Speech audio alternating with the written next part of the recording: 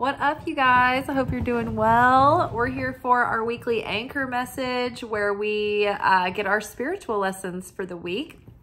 And we are using the Wild Unknown Archetypes deck, clarified with the Mystical Moments Tarot. So from Wild Unknown Archetypes, we've got the Vessel,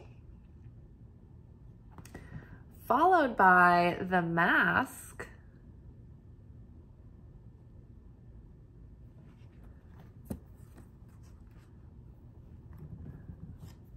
followed by the Heart.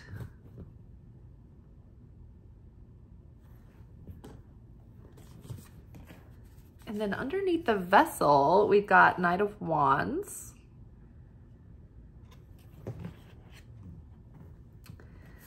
underneath the Mask, we've got Seven of Pentacles,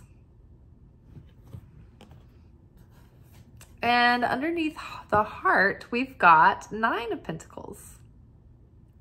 Eee, lots of pentacles. Lovely. So the Vessel. The Vessel. We use the term vessel on this channel quite a bit.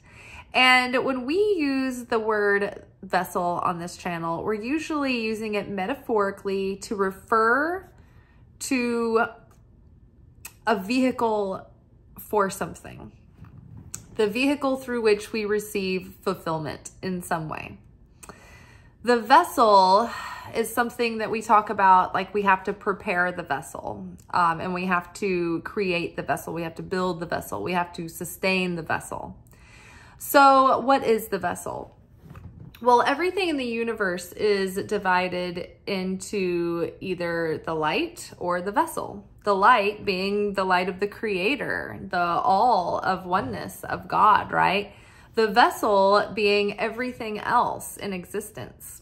And so in the beginning, before there was existence, there was only the Creator in a sort of a void or a vacuum of just the Creator's essence and beingness. And then that crystallized into consciousness. And that consciousness wanted company. It wanted to share. It was overflowing with itself and it wanted to give of itself. So light created vessel in order to pour the light self into a container. So we prepare the vessel to receive the light.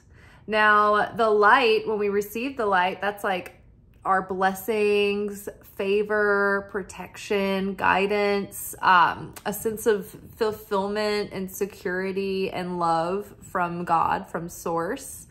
And so in order to prepare the vessel to connect with those blessings, we have to build affinity with the light of the Creator. We have to make ourselves more like God or more like Christ, right? So we have the same vibrational frequency as the unconditional love that is God, or we get closer and closer to it.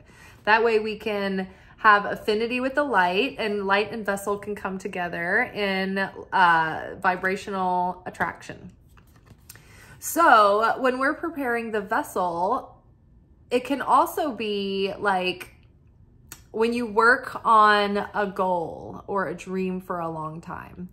And let's say, let's use medical school. This is a really easy example to use.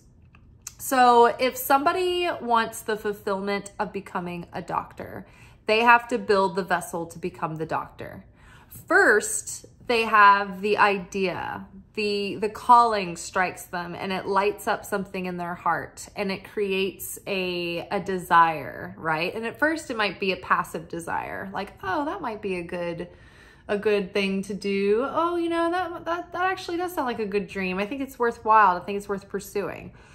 So the passive desire is like, oh, you know, you're kind of thinking about it, but you're not really going for it yet. And then that kind of takes root and it becomes an active desire. And so when we get that active desire, it's like we have this inspiration and motivation to give all of ourselves to something and put in all of our effort and really give it all of our heart, soul, mind, and strength. And that desire propels the manifestation. It propels all of our energy to do the thing, and it actually creates magnetism that draws the thing towards you as well. So the vessel, as you're building the vessel to receive your doctor's degree, you are working hard, right? You're studying. You are not just, memorizing the information, but you need to comprehend it. You need to know it inside and out, right? So you study and you study and you study and you do your residency and you do clinicals and you do all the amount of schooling before you even get to medical school. And then you have to get your master's degree, and then you go to medical school, and then you have your residency after that. So it's like years and years and years of a lot of effort and serious commitment and devotion, right? And so once you get your medical degree and you have your internship and your residency at a hospital, and then you finally get to be a doctor. But that's because you prepared the vessel. And if you didn't prepare the vessel, you would be thrown into a situation and you wouldn't know how to handle it, right? You wouldn't be a good doctor. You wouldn't be prepared. You wouldn't be able to handle the pressure. You wouldn't be able to handle the long hours at work because you wouldn't have the appreciation and the respect and the reverence for the career, the job, and all the effort that you put into it.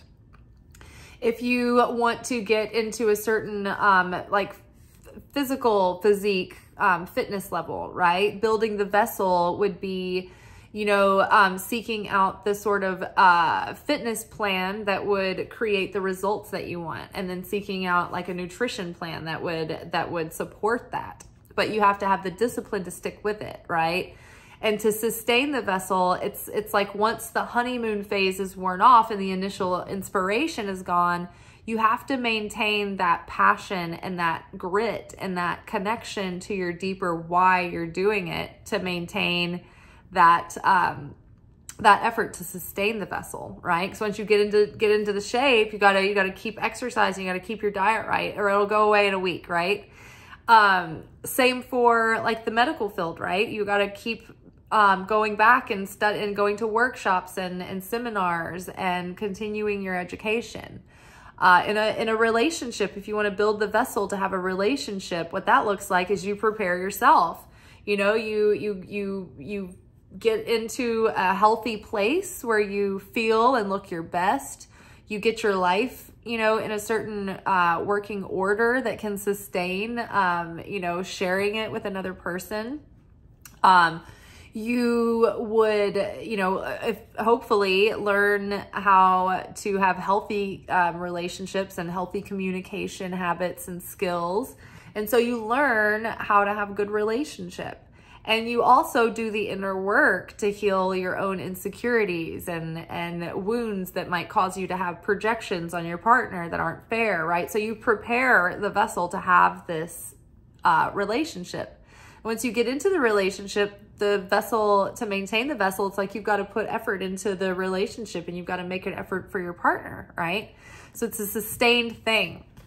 So the vessel coming up at the beginning of this reading, to me, the reading feels like the universe is saying like, okay, you've been working on the vessel and you've been preparing the vessel to receive this light. And things are about to, like, your efforts are about to show some fruit. Like you've hit a tipping point where you've been pushing the will, you've been pushing that stone up the hill, and now you're finally getting to the tipping point where you're getting to the other side of it. So the vessel paired with Knight of Wands, there's like a twofold meaning to this to me. For one, it is like saying, don't get distracted. Don't get shiny object syndrome. The Knight of Wands is like very gung-ho, very passionate, but also kind of a fleeting, like not super committed, doesn't have the maturity of the Queen and the King to stick with it, right? So they can have a little bit of shiny object syndrome and get distracted. In dating, this could be like a player energy who's not ready for a commitment and they just want to have fun, so they're oats.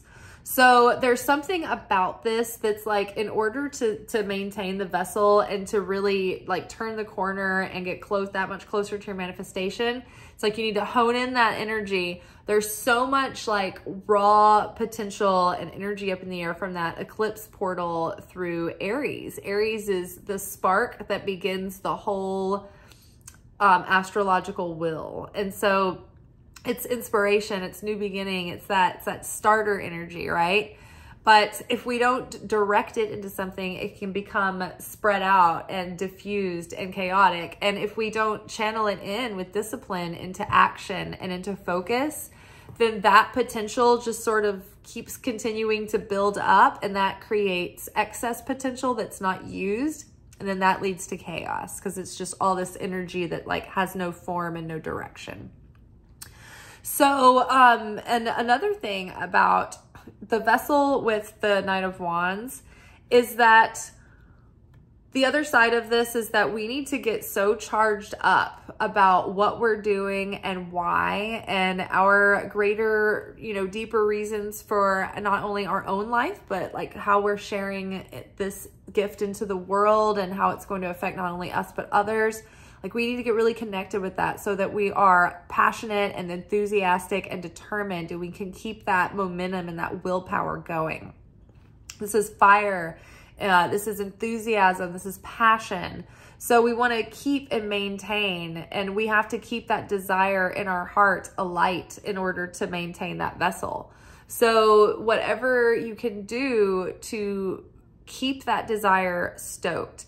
And part of it too is just circling back, you know, when you get tired or when you get into like sort of like a hypnotic state of just like going through the motions, like reconnect to the core desired feelings that you're hoping to generate on a daily basis through this calling or this goal or this desire that you have. You know, connect with that deeper why that you're doing it. What is it going to offer you? What is it going to bring to your life? How is it going to expand your life? What are the real reasons behind it that give you a deep sense of purpose and that can keep you continuing to give effort to something when you are, you know, not as excited anymore, or when the reward seems so far off that you're just like, I can't do it anymore. It gives you that strength to keep going, to delay instant gratification for the return and promise of long-term fulfillment. And in the meantime, while we are building the vessel and sustaining that vessel, it's like we are given this sort of nudge to embody the higher self version of ourself by using our imagination and pretending and make believing that we're already there, right? Like, we're going to put on our higher self costume and live in that moment as if it were already a done deal. The Seven of Pentacles is seeds well planted and just having patience. Like, the fruition is coming and it's going to be fruitful, right? It usually has coins growing on trees, like money growing on trees, right? But you have to wait for the proper moment of harvest, or else if you pick your fruit too soon, it'll be bitter. And if you pick it way too soon, it's not even going to be there, right? So just having patience and knowing. And then, like, you know, the feeling, like, we know when we talk about like visualizing the thing and feeling as though it's already a done deal. And a lot of times we focus on the excitement and the anticipation of that, having that already come to fruition. But a reader, one of my favorite readers that I watch, pointed out something that was like really profound and helpful. He was like, don't focus so much on the feeling of being like overly keen or like super excited. You almost want to, it's like almost too pedestrian, right? You're like, oh, it makes you feel like a tourist in your own life, in your own reality. You're so surprised, you're in such awe, when really it should be commonplace. So when you are imagining yourself within that life already coming to fruition, it's like your second nature. You don't even think twice about it. You're just like, yeah, this is home. This is me. This is normal. This is the usual, you know, almost like to the degree that you're taking it for granted. Like, be appreciative and grateful and thankful in your feelings, but also like be almost used to it in your, like when you're connecting with that feeling. And so the mask in this situation is not necessarily donning a false self or like a facade, but it's more like So Beyonce, when she goes on stage, she's a shy, humble person. So in order to embody the Beyonce that we all know of as a goddess amongst women, she takes on an alter ego named Sasha Fierce. She's not even Beyonce. Beyonce's not even Beyonce. Beyonce Knowles is Beyonce Knowles, but Beyonce that we see, Beyonce is Sasha Fierce.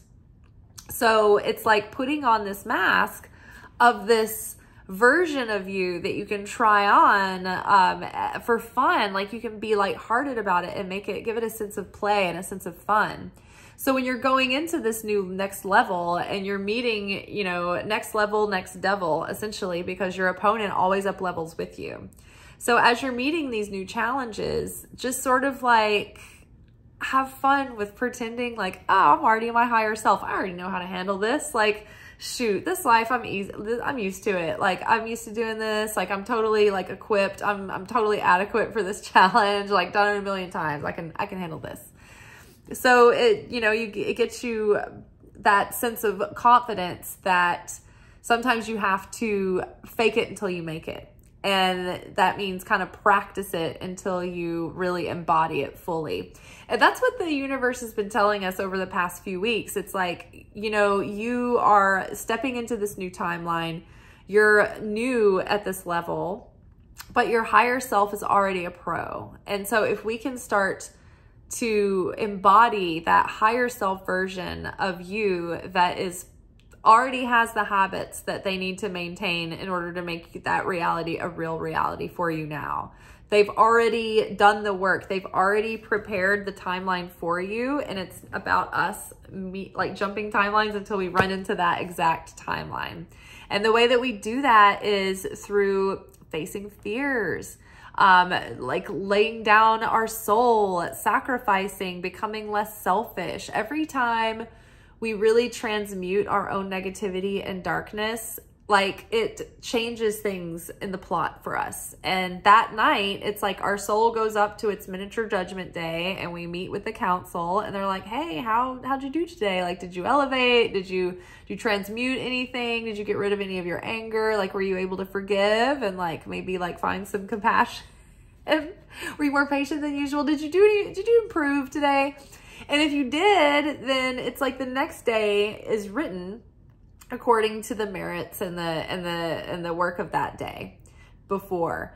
If you know, didn't transmute anything and you even like did some evil tongue and you were a crab and you were a salt, you might have a little bit of chaos, you know, coming up tomorrow. But at night, that's when the script gets written for the next day. And when we transmute our darkness, we rise above our fate, and that helps us claim our destiny. Little piece at a time, we get like on a higher timeline, like, oh, you get a better script written for tomorrow. Oh, you did more work today. Great, better script tomorrow. You know, but everything's sort of all up in the air, right? On a day-to-day basis. Okay, so the mask is, yes, pretending to take on larger than life aspects of yourself, maybe taking on already elevated and mature aspects of yourself, using your imagination and your creative envisioning. And then just sit tight and be patient and continue to do what you've been doing, because like the seeds are well planted. A fruitful harvest is on its way, because we've got the heart and we've got the Nine of Pentacles. The Nine of Pentacles is a confident, self-assured business person. They are, you know, interdependent. They are gaining their own independence. And this is usually depicting a single person who's still looking for the fulfillment of family and love and companionship. But as far as their relationship with Source, and their relationship with their life and their ability to sort of maintain their affairs is like they've got it on fleek. So they're set up for that next phase. They're set up right now in the perfect position to meet someone where they can both be equally yoked individuals who are fulfilled and have a certain level of independence on their own, but when they come together can become more for having it. So in regards to like our dreams and our goals, I feel like we're really getting there. We're really establishing like our consciousness and our confidence and our skills, and we're coming into our own. And, you know, if there is any hiccups or worry or like tiredness, or you're losing steam, just reconnect with that heart-centered vision, that the love in your heart that you're generating to have more like a life that you're in love with, you know, surroundings that you love. And like, what's your driving motive for this goal, for this dream? You know, what is your heart-centered reasoning behind it? And connect with that, because it's the heart that propels the manifestation. It's the heart that gives it the magnetism and the energy and the fire to keep going, right? So the heart is where the desire is. And the desire is what makes the manifestation happen. Nothing happens without desire. There's nothing to move the energy. So things are shaping up. We're really coming into our own. I think that there's going to be a new level of security and abundance and fulfillment and independence coming, and freedom. And it's just stay centered in the heart. Stay tuned in. You know, set your focus and your meditation there. Feel the feelings. Feel your heart. And fill the heart with love, and make choices from the heart. We want our cup runneth over, right? We want to feel full and whole, and the fulfillment that we seek. And the more that we feel it in the now, the more of that we will have in the now. But if we feel like it's outside of us and that we don't have it, the less we will have that fulfillment in the now. All right, you guys, so we're building the vessel, we're creating the vessel, and we're sustaining it with our passion and enthusiasm and grit and determination and focused, disciplined intention. Taking divinely inspired actions to do things, not just living up in your imagination, but putting it to work.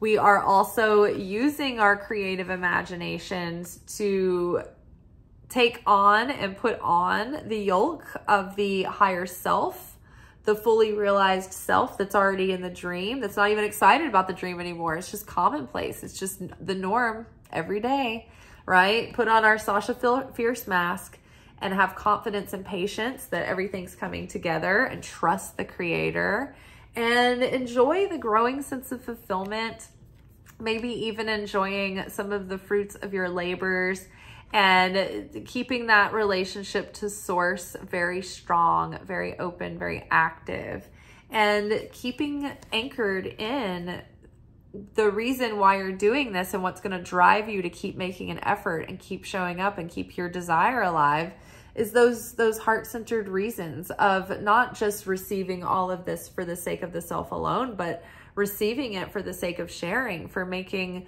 life better for those around you, for the world at large. You know, we want to leave the world better than we found it. And through our blessing and growth and healing, that's how we also help others to be blessed and grow and heal as well.